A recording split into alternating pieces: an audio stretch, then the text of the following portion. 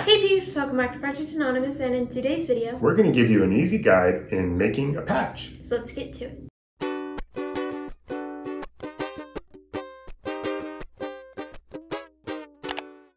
So we've done many different patch videos in the past, but they're all more complicated shapes and they might be a little bit harder to understand for beginners in embroidery. So we've got comments asking for us to do a video like this, so here it is. Yeah, and we're just going to do a simple basis of a patch, like all of the kind of basic steps that you'll need to do to make any kind of patch that you want, and you can customize it from that point on. But this is really just going to be the building blocks of making a patch. And we're even going to put Velcro on the back because a lot of people put Velcro on the back of their patches so they can stick it to things. Yeah. Okay, so we loaded Inkscape. We're on our 4x4 hoop template. Yep. So I think what we're going to do is we're going to make a nice little rectangle patch. We'll do like 3.5 by like 2 or somewhere in there, just whatever looks good.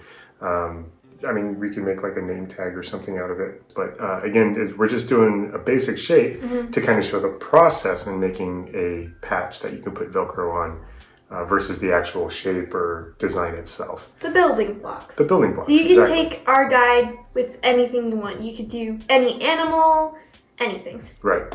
So we're just going to start with the little rectangle thing. We're going to start in this corner, put on the 0, 0 point, and we're going to use the little measurement tool or bar, whatever this is up here, and we're going to come up with a 3.5 by 1.75 inches. So we'll call it that. Pretty good right there. Okay. The first thing we're going to do is we're going to get rid of the stroke. So we're going to hit Shift there. And this is going to be our fill stitch, right?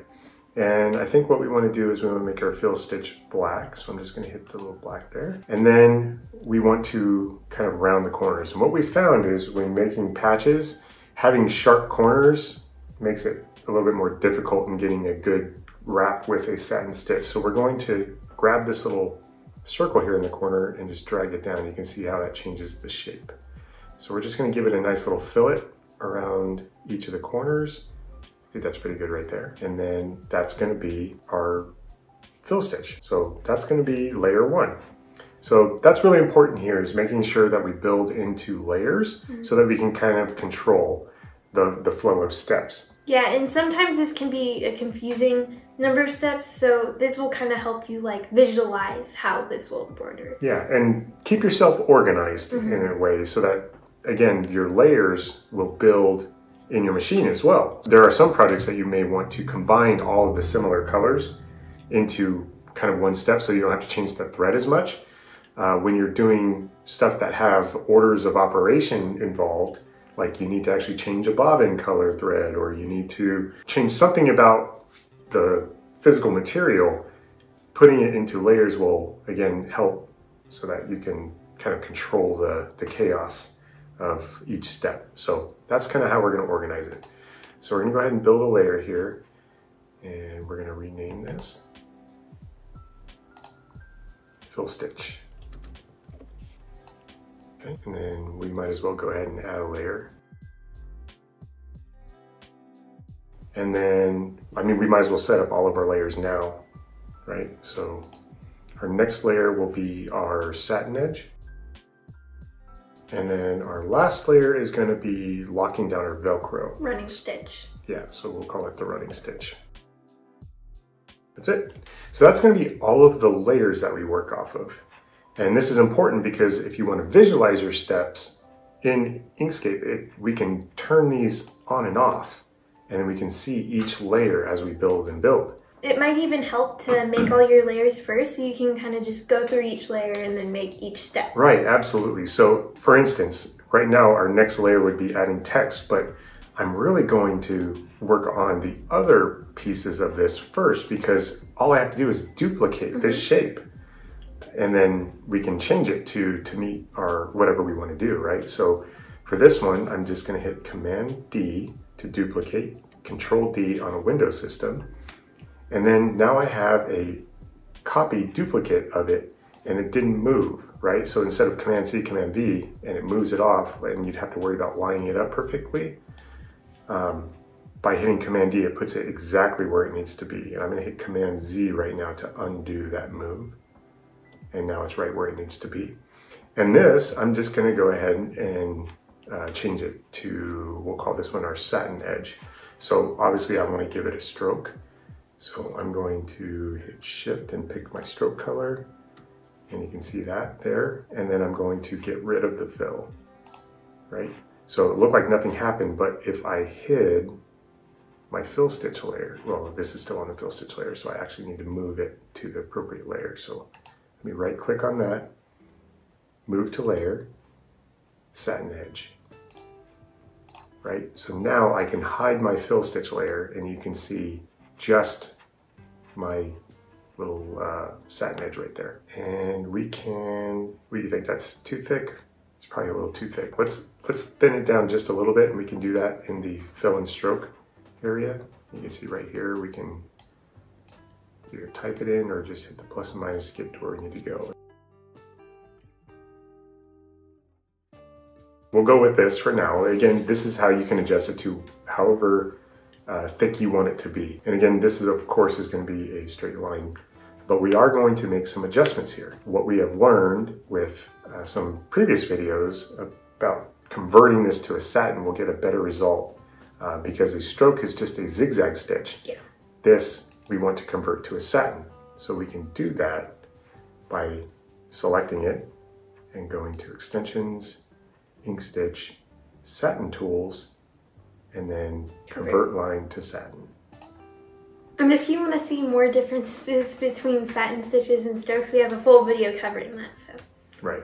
So you can see the difference here. If I go back to layers and turn back on my fill stitch, this is what it looks like right now. And again, doesn't look like too much here in this view, but if we went to stitch this out, you could see what the final product would look like. But we're not done yet, right?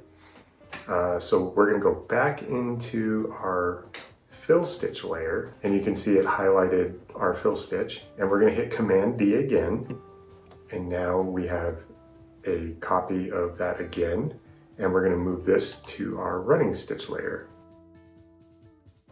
And this is going to be our running stitch, so again it's like a stroke. We do want it to be black, so we're going to hit Shift black, and then we're going to hit X to get rid of the fill, and I'm going to turn off some of these layers so you can see what we're doing here. The nice thing about running stitches is it doesn't really have any trouble going around corners because it's like a dashed line, so it will always give a good result going around corners. Right. So I turned off all of the other layers so we're just focused on this. And the running stitch, again, we do need to turn into a dashed line like Megan said. So we're going to change it to a dashed line. Let's pick one there. And I am going to redo this significantly. There, that's pretty good. So you can see that this is just going to be a running stitch all around the project, but there is a problem with it. We do need to shrink this up a bit, and I'll explain why. This is going to lock down our Velcro on the back after the entire project is done. We're going to put the Velcro on the bottom side of our hoop, and this is just going to stitch around the patch to lock down the Velcro to the back. So this is kind of the last step, but we don't want it to go right into the middle of our satin edge. So you can see right now it's right in the middle of our satin edge. We want it to be on the inside of our satin edge so that it doesn't kind of mess with that satin. Yeah, it will kind of mess up the look since this is the last step. So we can just shrink it up a bit. You have to mess with this a little bit. Just a little bit. Again, I think that's actually pretty good right there. What do you think? Yeah. So again, with very little work, we've already come up with a blank canvas of a patch, right? I'm going to turn back on all my layers, and there we go. So now we can actually work on whatever text we're going to do. We're going to go to Lettering Tool.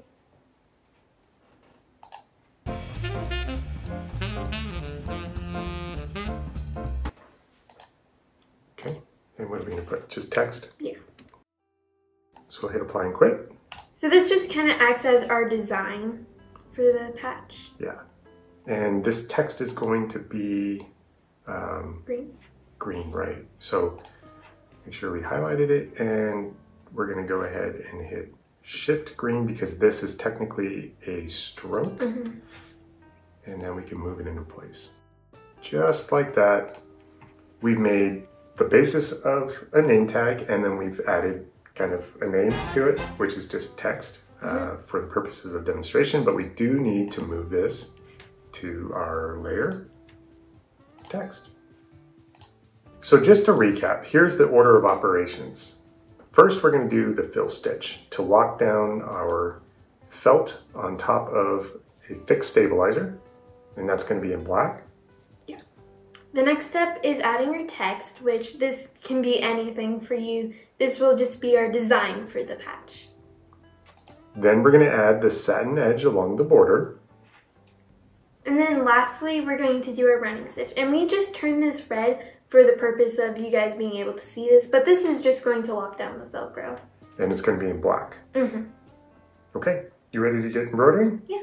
Okay, so we have all of our materials here. The first thing that we'll talk about is choosing the right stabilizer for a patch. We have found that using a tearaway stabilizer is actually a bad thing with patches, simply because you've got that satin edge around the border and it ends up like kind of cutting through the stabilizer, kind of making it so that your patch may not be stable within there. So not the right stabilizer, obviously, but we have found that a nice mid-weight stabilizer is actually pretty good. That's not tearaway, so we will actually have to cut this off at the end of it, but that's okay. The next thing that we'll talk about is using the right materials for the kind of the base. And we have found that craft felt is actually really good for patches because there's a little thickness to it, which helps kind of keep it flat so it doesn't kind of like bunch or bubble up at all. So we like using felt. Now specifically, we like using the felt color that matches the satin edge. And the reason for that is because we have to cut this excess felt off of our patch. And it's super helpful when we do cut that off that the edge showing isn't some random color around the edge. So this is kind of important for us that we make sure we use the right felt color that matches our satin edge. And then lastly, our piece of Velcro that's going to end up being on the bottom of our hoop after that's all stitched out. And we use this, we use the rough side of the Velcro because most patches use the rough side on the patch itself so that you can kind of put it on the patch wall or whatever the case may be. But that's pretty much it. So we'll get to hooping, and we got our little 4x4 hoop there. We'll put our stabilizer down and then just hoop it. Let's go to the machine.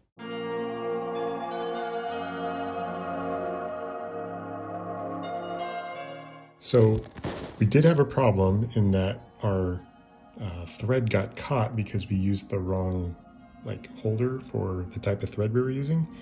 So it ended up pulling here, which caused the bobbin thread to come up top, which is why it looks white there. So what we're going to do is before we add the Velcro to the back, we're going to go ahead and redo this part of the green, which should just stitch on top of this, and hopefully it will turn out okay, but we got to fix that. So we're going to do that right now.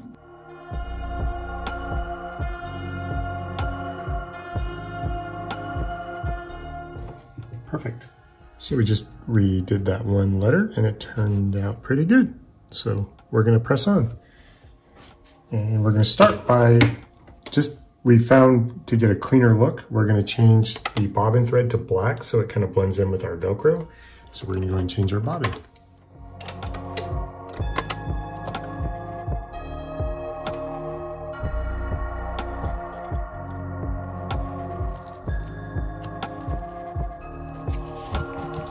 So this is the back side, and we're going to try to use tape to hold this down.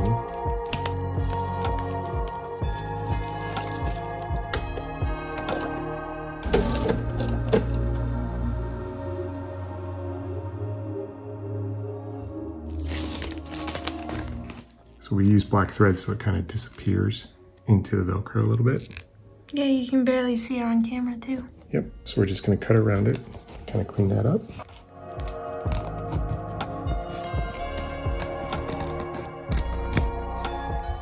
So the next thing we're going to do before we continue on is we're going to put some of that stitch dressing along the edge.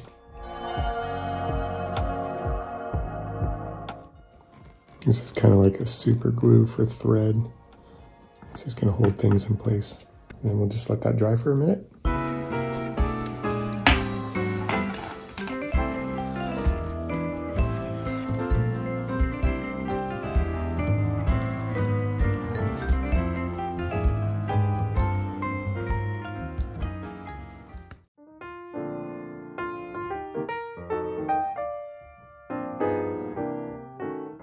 Okay, so I hope this video could help you in some way, just if you're looking for a simple guide to make a patch. And you can just make this as complicated as you want or as simple as you want. Yeah, we've done videos on patches before, but again, this was more about the process and the steps involved, or at least the ones that we take to get the best results that we can out of our machine. Pretty decent results for us. Anyways, thanks so much for watching. I hope you enjoyed this video. Please like it if you liked it. Like it. Subscribe if you enjoy our content. Subscribe. And turn on those notifications so you get my every single time we post a video. Stay crafty. And be happy. Bye!